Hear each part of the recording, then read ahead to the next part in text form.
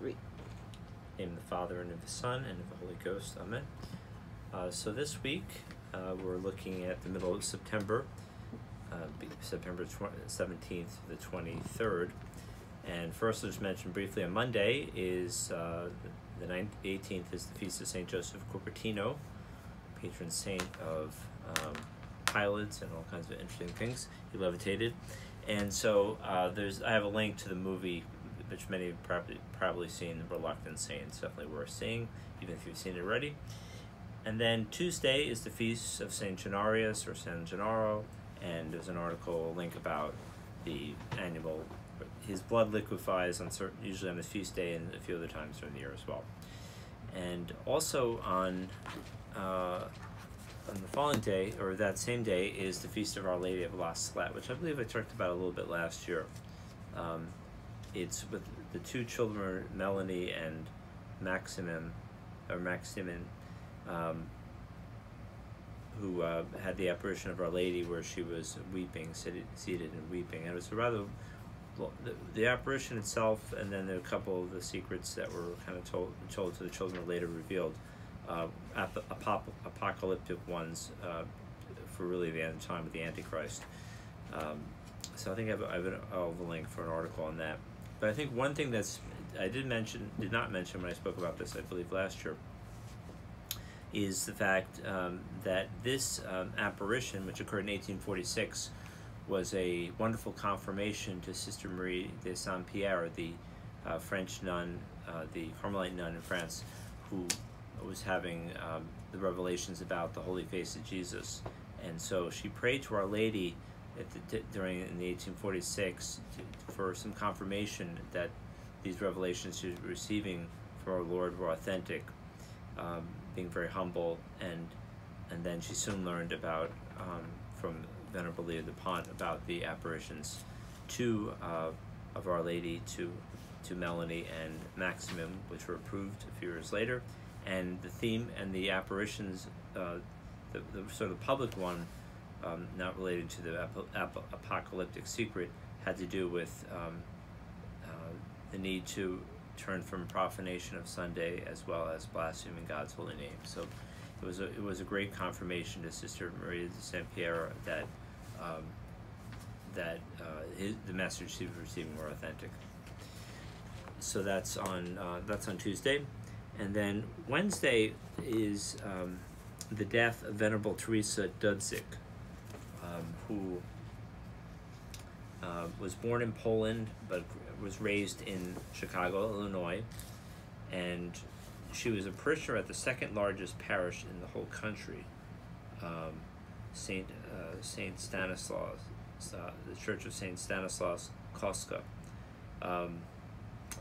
and she was very active in good works in the parish, and eventually she was a third order Franciscan tertiary, or third order secular Franciscan, and was involved in a lot of different groups, Rosary Sodality, Archconfraternity, Immaculate Heart of Mary, and she was very much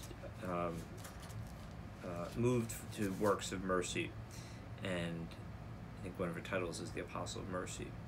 And so she had an idea of starting a religious order of some sorts that would care for people, widows, and as well as sick children who didn't have anybody, orphans, and those with various handicaps that were not being taken care of.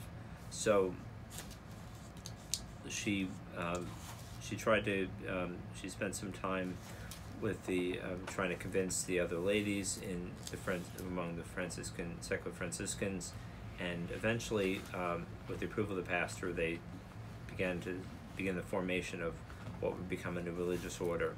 And of course, as with anything, these new things, there's always a lot of trials, and she experienced a lot of them, a lot of sufferings and trials in trying to get this started, and even difficulties within the new order of sisters, as far as personalities and jobs that were done. She was a very experienced seamstress, and had a very successful business, and used a lot of that money at the time for good works. So eventually, they were able to begin the founding of the new community, and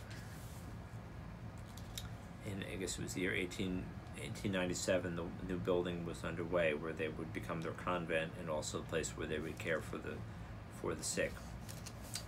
And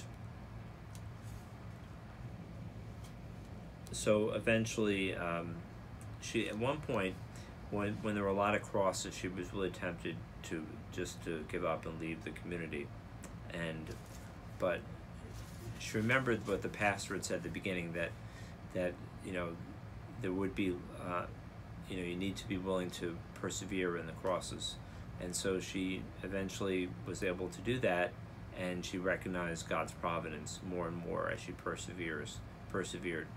So it was originally known as the Franciscan Sisters of Blessed Cunegunda, but became known as Franciscan Sisters of Chicago, and they were officially recognized in the year 1900, and they were right before that. And she actually became the novice mistress.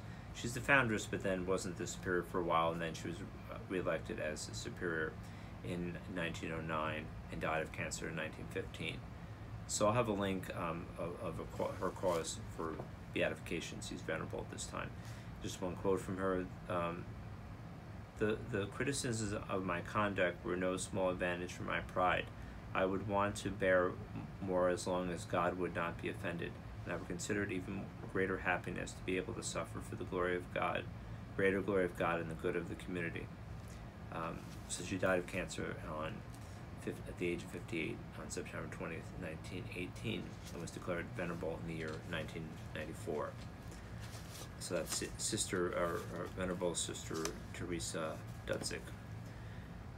And then on Thursday, or on Wednesday, Friday, and Saturday of next week is the Ember Days, the September or Fall Ember Days, the final set of Ember Days in the liturgical year. I think they may actually be the first ones, the first set, the first of the Ember Days that were started.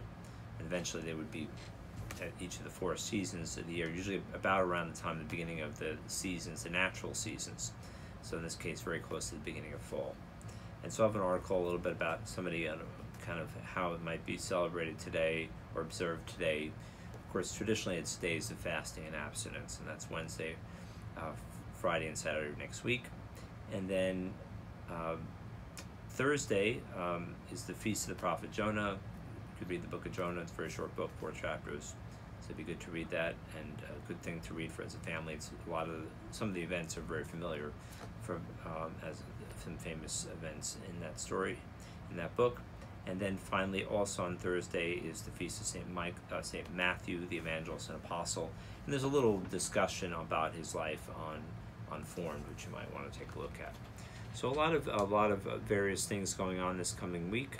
Some of which hopefully can help your sanctification in your home and family life. In the name of the Father, and of the Son, and of the Holy Ghost. Amen.